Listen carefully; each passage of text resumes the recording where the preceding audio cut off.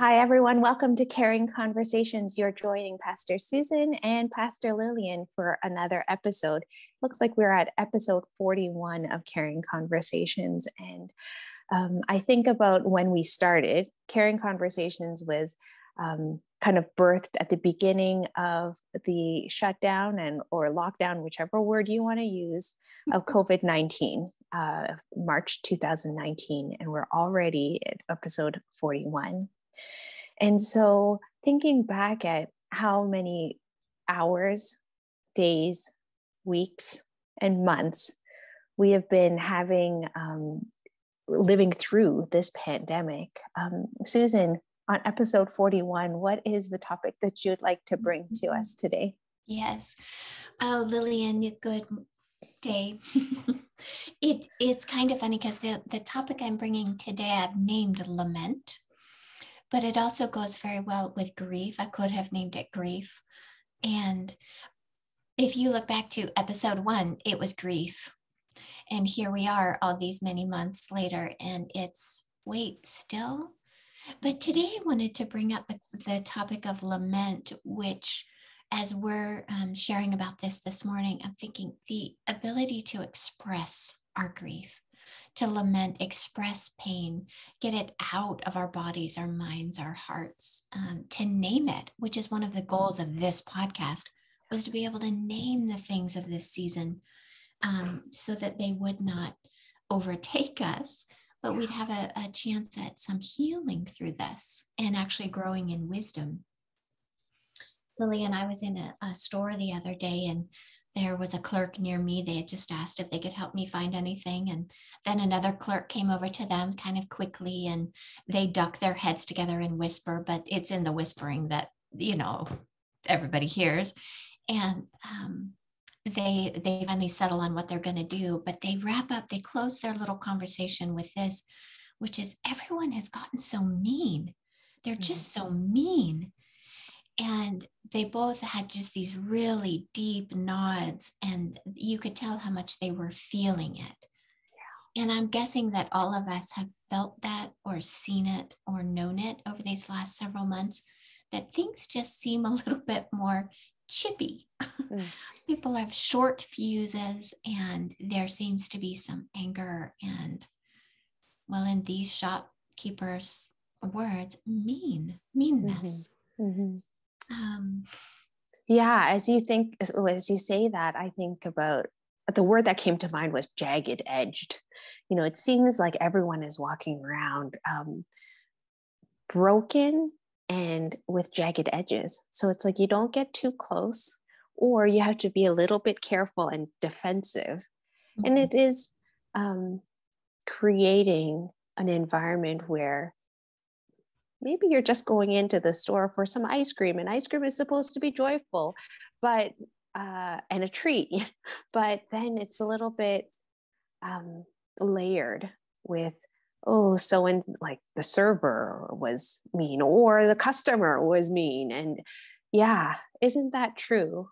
Yeah, we're seeing it all over the place. We are.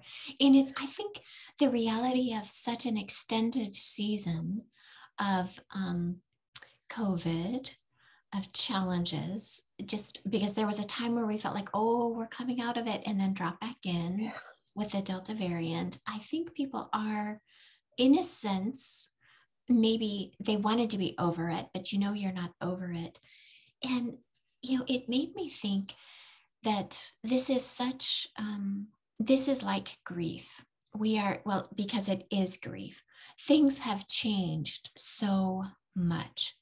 And whether we're trying to settle into a new normal, which is really a new abnormal normal, but trying to live into that, it's the reality of all that change is that we're experiencing a lot of loss. Yeah. But trying to get back to normal, or we've been doing this for a while, we're used to this. It's maybe we're not seeing that there is perhaps some more lamenting and grieving to do through this. We are still, I don't want to say in the middle of it, but we're still in it. Mm-hmm. So I know you know this so well too, but the teachings of Elizabeth Kubler-Ross, you've brought them up before, in stages of grief, that we have that, like there's denial, what? This isn't happening. This isn't even a thing. Anger. We've already described that one. I think that's where we're at, is a lot of anger. A lot of anger. Mm-hmm. Bargaining. Would you just wear your mask? And then maybe this will do it. If we could just do this, would that? Depression. I know I have felt it. Just kind of, do we feel muted and low? Maybe I think I'm just going to stay home. Whatever it is, kind of that lack of desire to get out. And then we hope we will get to an acceptance. And I'm wondering if we might have prematurely said, okay, this is just the way it is, but settled into some more of those other stages. Right. And wouldn't it be nice if those were linear stages and we knew, oh, so many months in this one or that, but really it's kind of this cycle or waves that we roll in and out. And we are riding waves right now. Yeah. So yes, what I want to give you an opportunity there. What's it like for you riding these waves, or do you see that too? Oh my goodness, absolutely. I am so appreciative of the research that has been produced regarding grief, because it seems to be the perfect overlay of what we're going through. And there is no like, check, I'm done with denial. Right. Now I can move on to bargaining, or I'm done with being angry, and then I can just move on to acceptance. I wish that we worked that way, but we don't. I mean, sometimes it's within the same day. You can be accepting and then be angry and then be depressed and then be in denial. It can go, it's not like you said, it's not linear. So definitely there's waves. Yeah. So as we, and I was going to say, it's these waves. And sometimes we have a hard time discerning, like, what am I feeling? Yes. And I think that's, have you ever heard those analogies? Like there's a little fish swimming in water, and then oh goodness, another fish will come along and say something about, or the guru fish, whatever that is, will say something about the water that they're swimming in. And they're like, what water? I think we're swimming in grief, like all the time, because it's such change and such loss. We're swimming in it, and we maybe don't know it. We've been in it so long, we're used to it. It like, oh, this is just what we're in. Mm-hmm. And so recognizing this might help us through. Yeah. And I came across a quote this week from, he's a pastor and a counselor and author. His name is Chuck DeGroat. And it's this. He says, the beauty of lamenting your pain is that your cynicism is refined into grief. Your scapegoating is refined into trust. Your anxiety is refined into rest.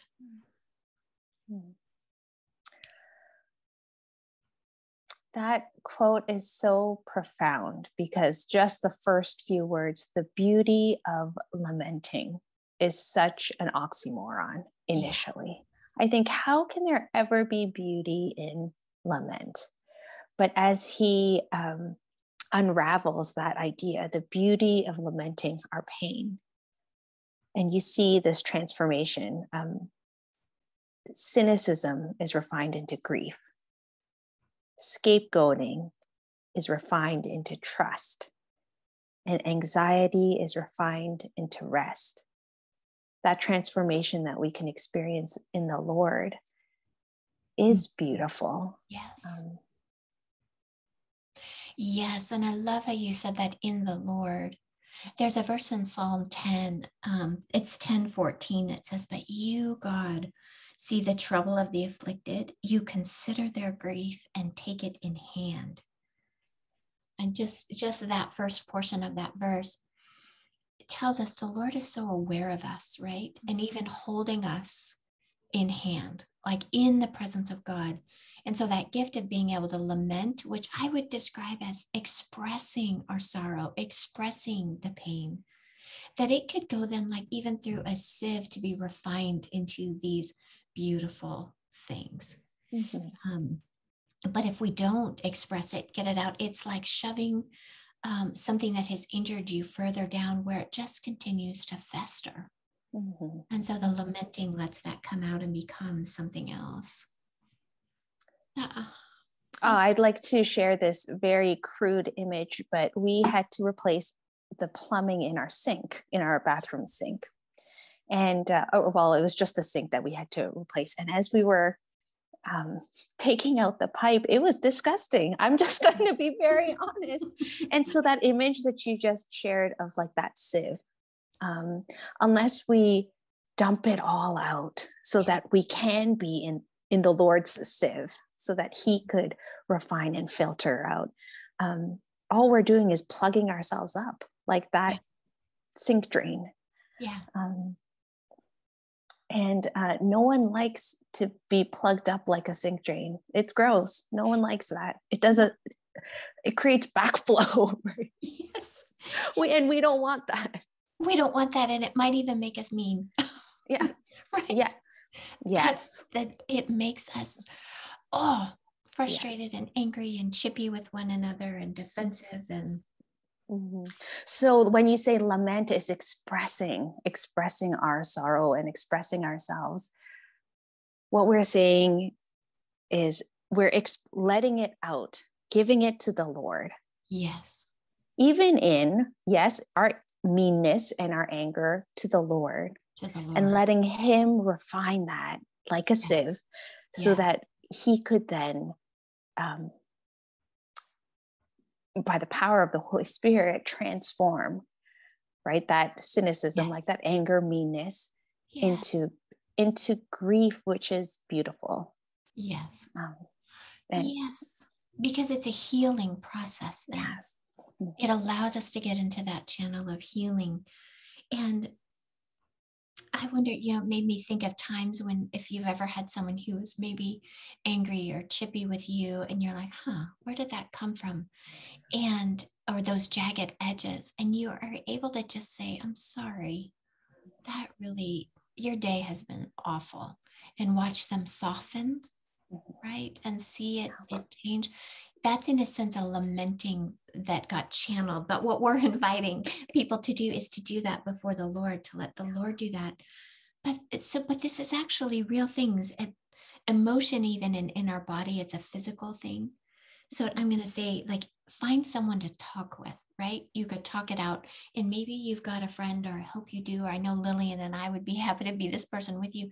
You can just say all the things. You don't have to edit them. You don't have to worry about, oh my goodness, does someone know I actually am thinking these angry thoughts? Just someone you can get it out with. So talk or write it out, draw, run.